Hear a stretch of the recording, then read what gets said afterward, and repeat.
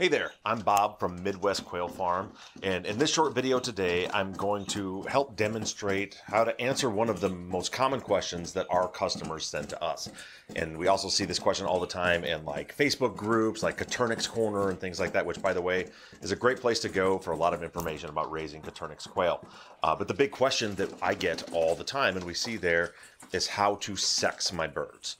Almost weekly, I'll get emails from customers who we sent hatching eggs out to. It's been a few weeks, they've hatched them out, the birds are starting to mature, and then they want to know how to tell what's a rooster and what's a hen. So we've got a few different ways I'm going to show you how to do that. So the first way I'm going to show you is how to sex 3-week-old jumbo browns or jumbo Egyptians. I just happen to have right here in this grow out pen this group of jumbo browns. We've got 2 grow outs here. We've got about 150 birds here. They're 3 weeks old today. So I'm going to show you with our feather-sexable mixes, which for us are the jumbo browns and the jumbo Egyptians, how to feather sex them, and it's super easy. So let me show you. Okay, so I'm going to show you here. There's a reason why our jumbo browns are our most popular hatching eggs that we sell. They're great birds. They're super versatile. They're always very healthy, great layers. Our jumbo browns at maturity at 10 weeks get to be about 16 ounces, which is really big for any kind of jumbo Coturnix. And they're feather sexable. So at 3 weeks old, like I said, these birds here are just 3 weeks.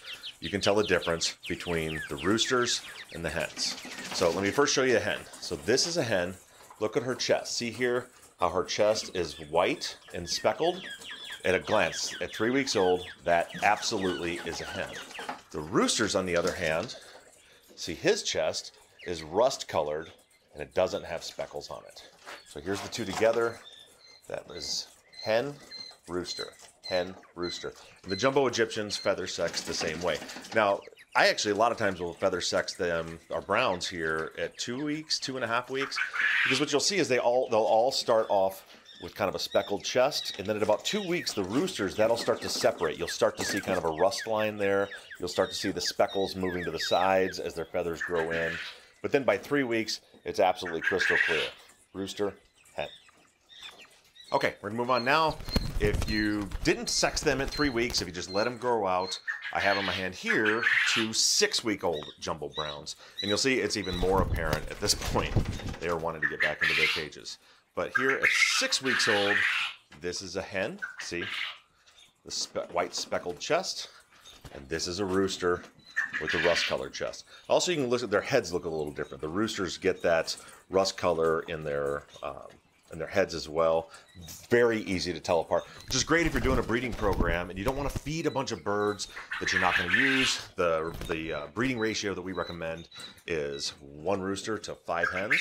So if you hatch out a whole bunch of birds, then you're going to need 1/5 less roosters than you need hens. So whether you eat them, whether you sell them, whatever you're going to do with them, and in some cases, some people will just cull them. There's a lot of uses for them, so make sure to look for a good use if you don't want to waste a bird and just cull it for no reason. But you can tell right at 3 weeks which ones are your hens, which ones are your roosters. And at 6 weeks, it couldn't be more apparent. Okay, next up are our jumbo Egyptians, and the jumbo Egyptians get feather sexed the exact same way. The only difference between a jumbo Egyptian and the jumbo browns is they have a little more red in their plumage, so they still have the same characteristics, but they just look a little bit more red. They have that roux gene bred into them. This one's trying to get away from me. Oop. Caught him. And they also, in our stock, our jumbo wilds or browns grow to be about 16 ounces, and our jumbo Egyptians only grow to be about 12 ounces. They do lay very big eggs, though. They're some of our best layers. But here in the jumbo Egyptians, there's your hen. She's still that white speckled chest, a little more red than just kind of a black or brown and white. And then the rooster has that rust colored chest. Rooster, hen, rooster, hen. Those are your jumbo Egyptians. Those are the easy ones. Now I'll show you the more tricky ones, and that's the whites. Okay, the next thing I'm going to do is show you how to sex our whites. We have jumbo whites and giant whites. Now, I'm going to show you, those are the only non-feather-sexable varieties that we have here at Midwest Quail Farm. But there are lots of jumbo quail varieties, or just regular quail varieties out there that can't be feather sexed, that have to be vent sexed. So this procedure will work for any of those. So if you have birds you don't know if they're hens or roosters, if they're over 6 weeks old, this is the way to do it. Okay, this bird I'm going to show you next, this is one of our giant whites. She's not quite 6 weeks old, and you'll see like these are very, very large bird. You can see compared to, I'm a big guy, size of my hand. This is 16 or 17 ounce bird, and she's just shy of 6 weeks old. The first thing I want to show you is when you're feather sexing, I've seen a lot of videos out there that show you how to hold the birds to vent sex them. Excuse me, I said feather sexing. Vent sexing the non-feather-sexable varieties. Most of them show you how to like secure their feet and secure their wings. I don't recommend any of that. You see how calm she is right now? I don't put any pressure on the bird. You can see I'm not even squeezing with my fingers. The best way to hold these so you don't injure the bird is you slide your hand on the back like this, take your thumb and your middle finger, put them under the wing, and your index finger over the wing, and just lay them on their back. They'll flip around for a few minutes, let them flap their wings, let them calm down. But you're not putting pressure on them where they might hurt themselves. After a couple of minutes, just like this, they'll calm right down. Okay, now let me show you how to do this. This is a hen, so these are more tricky. I'm going to show you this first, and then I'll show you the surefire way to tell if you have a rooster as opposed to a hen. So on a hen, all you can do, once they're calmed down, they're on their back, she's still going to flop around a little bit. You just pull their tail down and look at this vent right here. And you'll see, as you pull it down, she's got so much fuzz down there. But it's flat. Her vent is flat and wide. I know it's tricky to see in this video, but it's if she's calmed down and relaxed, it's flat. It's just a line like this that goes across. That's a hen. And again, look how calm she is once you get them to chill out on their back without squeezing them. It doesn't stress them out nearly as much. So that's a hen, but the easier way to vent sex whites or any kind of non-feather-sexable variety is not to look for hens, it's to look for the roosters. Okay, so now what I have in my hand here is one of our giant whites. This is a rooster, and again, he's just shy of 6 weeks old. That's about a 17-ounce bird right now already at 6 weeks old. So he's going to be a big boy. He'll be one of our breeders. But telling, and you see I already have him tagged with a blue tag. This is how I recommend sexing non-feather-sexable birds. Look for the roosters. And you do this first at 6 weeks, and it's very easy to tell. Let me show you here. As you pull their tail down, the first thing you're going to notice is there's like a bulb there. They get like this ball, this swollen ball right down under their tail. And then all you got to do is give that just a little squeeze and see that foam that comes out. Surefire way to tell that is a rooster. No question about it. The hens don't do that. Now, sometimes you might squeeze a hen and get a little bit of foam, but that's because they've been bred by the roosters. So look for that swollen bulb.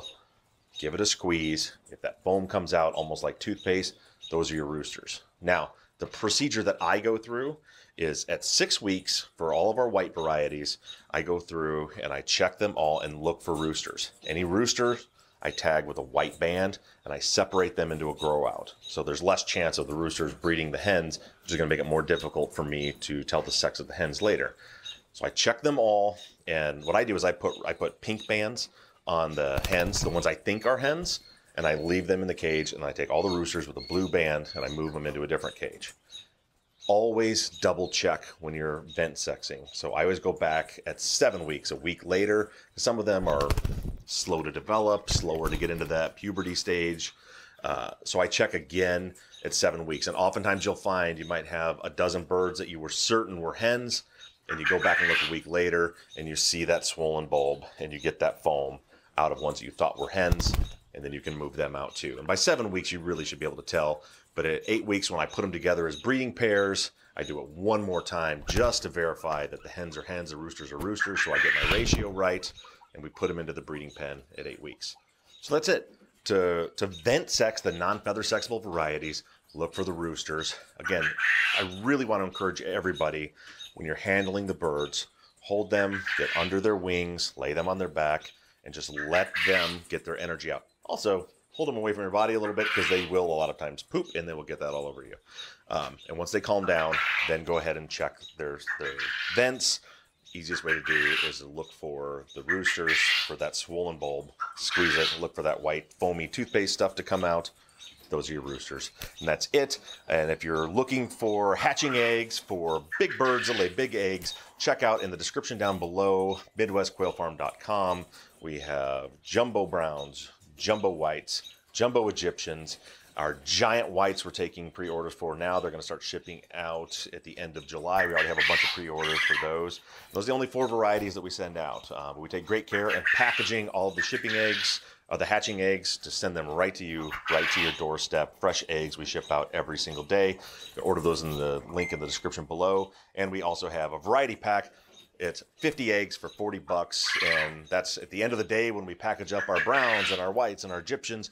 Everything that's left over, we package together. You get a nice mix of all jumbo shipped right to your door. Thanks for tuning in. Like and subscribe to this video because we're going to have more educational Coturnix Quail videos coming soon.